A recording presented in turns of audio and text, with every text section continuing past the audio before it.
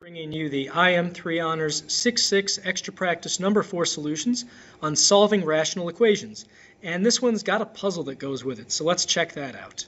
So here's our puzzle for this extra practice. This is one of those did you hear about puzzles where there's some witty phrase that they come up with here. The idea is that you have to solve all these rational equations, and they go in order A, B, C, D, E, F, G, whatever. You just put whatever word is next to the answer in the appropriate box. So if we do question A, and for example, we get a negative 11 over 3, then we would put the word control in box A. I don't think that is the answer, but just as an example. And they have a little bit of a hint here. Keep working, and you will hear about a college ideal. So I think it has something to do with eyes. Beyond that, who knows? So let's see where this leads us. So here we go with problem A. Let's see how this one goes. So my strategy on all of these is going to be to first find the least common denominator of whatever fractions they give me, and then multiply all of the numerators by that so I can cancel out those denominators. And then once I do that, I'll just solve whatever's left. One thing we are going to have to look out for at the end of all these problems, if we have a variable in the denominator, we just have to make sure that none of the x values we come up with will give us 0 in any of the denominators. So here we go. My LCD for this one, I have a 9 for sure, and also I'm going to have an x as well to cover that x there. So multiplying each of these things by 9x, so we have 9x there, 9x there, and a 9x there. So this first fraction, we've got 9's canceling out. Next one, the x's are canceling. And lastly, 9's are canceling in that last fraction. So cleaning up what we got here, we have an x times 1, which is just x. This is 9 times 1, so plus 9, equals x times 4, 4x. Subtract x from both sides, that's 3x. And divide by 3, we end up with x equals 3. Just double checking, if I plug that back into the original, I don't get 0 in any of my denominators. So it looks like 3 is the answer we need. And let's see here, I see that right here, that's the, so we'll put a the right there. Now, one thing that is worth noting is that all of these answers have something for the answer. There's nowhere where it says undefined. So unless we get 2 answers as the result of doing one of these problems, I don't think we have to worry about extraneous solutions, things that zero out denominators for this puzzle. But other puzzles, you might have to worry about that. All right, here's problem B. Let's see how this one goes. So I've got 5 and 2 for the numbers in the denominator. The smallest number those both go into is 10. And then I also have an x to take care of this x here. So multiplying everything by 10x, we got first fraction, second fraction, third fraction by 10x. First fraction, 10 over 5, gives us 2. And then these x's are canceling in the second one. In the last one, we got 10 over 2, giving us 5. So we have 2 times x times 2, that's 4x, plus 10 times 1 is 10, equals 5 times x times 1, so 5x. Subtracting 4x from both sides, we end up with 10 equals x, or x equals 10, either way. So 10 is going to be cross right here, so B is cross. On this next one, finding the LCD is actually pretty quick. We've got a 4 for this 4, and also an x, and 4x covers both of these denominators. So multiplying everything by 4x, so that's the first fraction, second fraction, and also this 3, even though it's not a real fraction like these ones, we have to multiply everything by 4x. So over here, the 4 and the x both cancel. Next up, just the x's cancel. So we have a 5 left over on that first fraction. 4 times 1 is 4. 3 times 4x is 12x. So we have a 9 equals 12x. Dividing both sides by 12, I have 9 twelfths, or 3/4. And 3/4 matches up with, let's see, that's I'd there, so we'll put I'd in spot C. For this problem, we have 2 fractions with an equals between them. So if we wanted to, we could actually solve this by cross multiplying, but I'm just going to use the approach I've always been using. namely finding the LCD and multiplying by that. So we have an n and an n minus 3 to cover everything with my LCD. So multiplying all the numerators by that. So n minus 3 for the first fraction, and the 4 also gets an n and n minus 3 next to it. Back here on the first fraction, n minus 3's cancel, and then for the other one, the n's are the ones canceling. So we have n times 7n, equals, now we have to distribute this 4, so that's 4n minus 12. Let's subtract the 4n over to the left side to get all the n's together, so that's 3n equals negative 12. And then dividing by 3, we have n equals negative 4. That doesn't make anything 0 if I plug it back in the denominator, so that means negative 4 for college is going to be what we put in spot D. For this one, we're back to 3 fractions. Let me find the LCD first for the numbers, then the variables. So we have 5, 3, and 15. The biggest of those, 15, is actually divisible by the other two, 5 and 3. So 15 is in our LCD.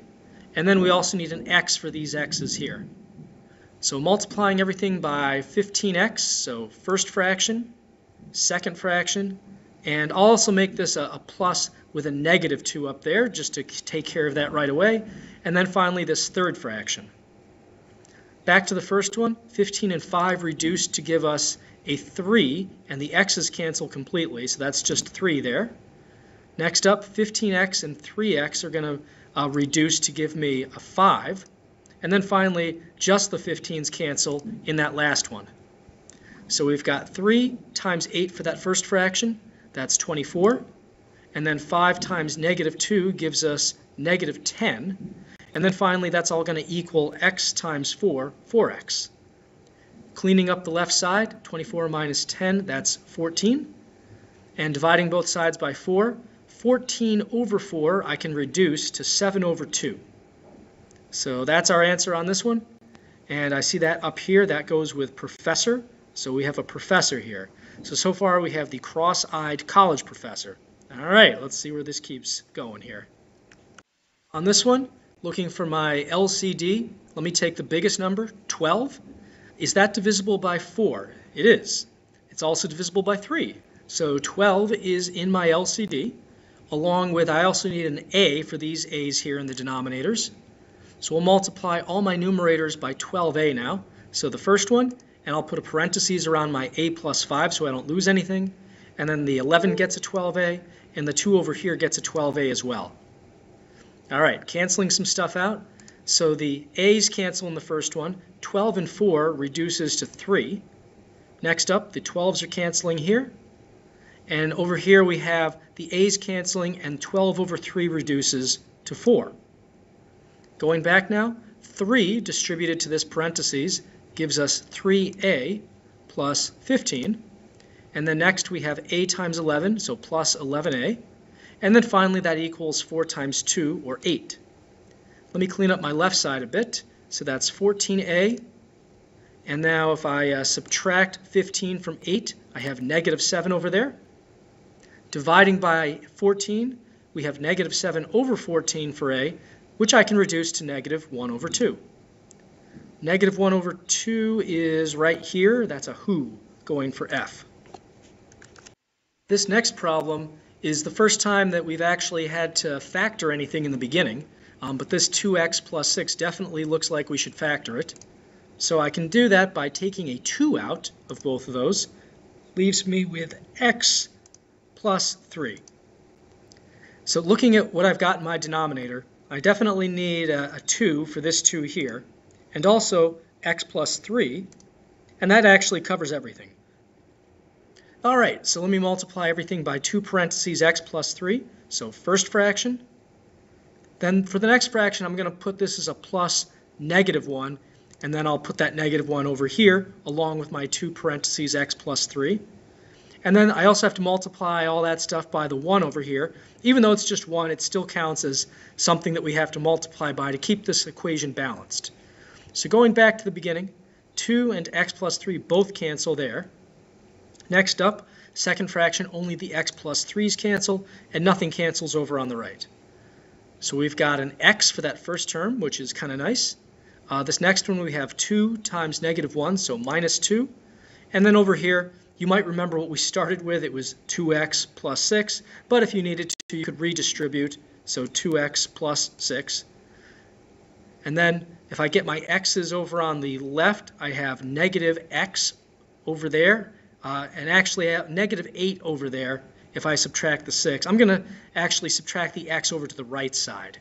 Let me do that. That'll get me x right away. Then I don't have to divide by negative 1 later. So x moves over here, 6 moves over to the left, negative 8 is our answer, and that's given us had for that one. So G is had. For this problem, I'm going to start right away by factoring this lower right expression. So I've got 2 perfect squares, minus between them. I can use my square root plus minus shortcut. Square root of m squared is m. Square root of 25 is 5. So plus 5 and m minus 5. So my LCD at least has to have the m plus 5 and the m minus 5 for this denominator. Looking over at the other denominator, we have an m plus 5, which I've already got covered in my LCD. So that's all we need for that. Let me multiply everything by m plus 5, m minus 5. So we'll do that by the first fraction in the numerator and the second fraction as well. And by the way, you could have cross-multiplied on this one, but I just like using the same approach consistently if I've done a bunch of these already. So over on my first fraction, m plus 5's cancel. Second fraction, m plus 5 and m minus 5 both cancel. Wow. So back to the first fraction, we're distributing a 1 to all that, so that's just m minus 5. Over here, all we're left with is a 2. Adding 5 to both sides, we just get m equals 7. So 7 is a no right here, so it's a no from me for h. For this problem, let me go ahead and factor that y squared minus 9. So using my plus minus square root shortcut, we have y plus the square root of 9, so plus 3, and y minus 3. That is going to be my LCD. It has everything I need for this last fraction and includes these other 2 denominators as well. So multiplying everything by all of that, so first fraction, second fraction, third fraction, a whole lot of writing things out here. The y plus 3's cancel over there. In the middle, it's the y minus 3's. And on the end here, both of those factors are canceling out, leaving us with y minus 3 with a 1 distributed, so just y minus 3. And then 7 distributed to y plus 3, so 7y plus 21. And then over here, we just have a negative 2. All right, so let me clean this up a bit. Let me think here. I think if I subtract my 7y over from y, that'll give me a negative 6y there. And let me just combine everything over on the right side. 21 minus 2 is 19, plus the 3 that I'm going to send over there would give me 22. Dividing both sides by negative 6, I have y equals 22 over negative 6, but I can reduce that to 11 over 3 negative. And that's going to give me this one right here, control for I. For this problem, let's do a little bit of factoring on this first denominator. So 2x minus 4, I can take a 2 out of that, leaving me with x minus 2. So my LCD at the very least needs a 2 and an x minus 2. And that x minus 2 in the LCD also covers the x minus 2 in this denominator. So let's multiply everything by 2 parentheses x minus 2. So first fraction, second fraction, and then that 2 over there also gets multiplied. Back to the first fraction, x minus 2's are canceling along with the 2's. Then it's just the x minus 2's, nothing else. So for my first fraction, all I'm left with is x minus 3, which is kind of nice. We have equals 2 times x, so 2x, plus, well, I've got 2 times 2, which is 4, and I have to distribute 4 to x minus 2, so that's 4x minus 8. All right, let's clean things up on the right side, so that's a 6x minus 8. And let me subtract the 6x from both sides to get x's all by themselves there, so negative 5x. Add the 3 over here, that gives me negative 5. Negative 5 divided by negative 5 gives me x equals 1. So 1, that's going with the word over, so that's going with J. All right, problem K. Let's do a little factoring on that first denominator. So I can take an x out of both of those, leaving me with x minus 1. So my LCD has an x and a x minus 1 in it. That also covers the x and the x minus 1 in my other fractions, so we're good to go. Let's multiply everything by the LCD. So x plus 5 gets an x minus 1 up there. So does the negative 3. And so does the 1. So we've got x and x minus 1 both canceling for that first one. Just the x's for the middle. And for the last one, we have the x minus 1's going away. All right, so I have an x plus 5 left over for that first fraction. And now for this next one, I'm distributing a negative 3 to both of those. So negative 3x, and then negative 3 times negative 1 is plus 3. Finally, we have an equals x times 1, so just x. So on the left side, I've got negative 2x plus 8. All of that equals x. Let me add 2 over to the right side. Add 2x there, so that's 3x. And then dividing by 3, I get x equals 8/3. Can't reduce that, so let's just look it up. I see that goes with his, so that's what K is. All right, here we go. Final problem. On this one, before I even worry about LCDs, I notice I have a minus fraction here with more than one thing in the numerator. So I'm going to distribute this negative and change this to a positive here. So I'll write this as plus, and up here I'll have negative n minus 2. So then I don't have to worry about messing with that later. Now for the LCD, we definitely need an n plus 5, and that covers everything because we just have an n there. So multiplying everything by n and n plus 5. First fraction, second fraction, and then last fraction. First fraction, the n's are canceling. Then it's the n plus 5's. And then finally the n's again. First fraction, we're going to have to FOIL this out. So we have n squared plus 3n plus 5n plus 15. Next fraction, the n gets distributed. So this is a negative n squared. And then we have a minus 2n. And then finally over there, we just have n plus 5 after the equals. So let me get everything over in one place here. So let's see, we have n squared, negative n squared. Those actually cancel out. Then we have 3n plus 5n is 8n. And then we got minus 2n gives us a 6n. 15 stays where it is, and I'll leave the n plus 5 over here for now. But now let me start moving things around. Let me subtract n from both sides. That gives me 5n on the left. Subtract 15, that gives me negative 10 on the right. And divide by 5, so n equals negative 2. And just quickly double checking, that doesn't give me 0 in any of my denominators. So let me just pick that one. That's pupils going there. All right, so the solution to this puzzle, did you hear about the cross-eyed college professor who had no control over his pupils? Well, that just kind of seems in poor taste. I get it. But I don't know. I feel like we could have come up with something a little nicer. But there it is. We got some math practice in at least. Till next time, Mr. Sutton signing off.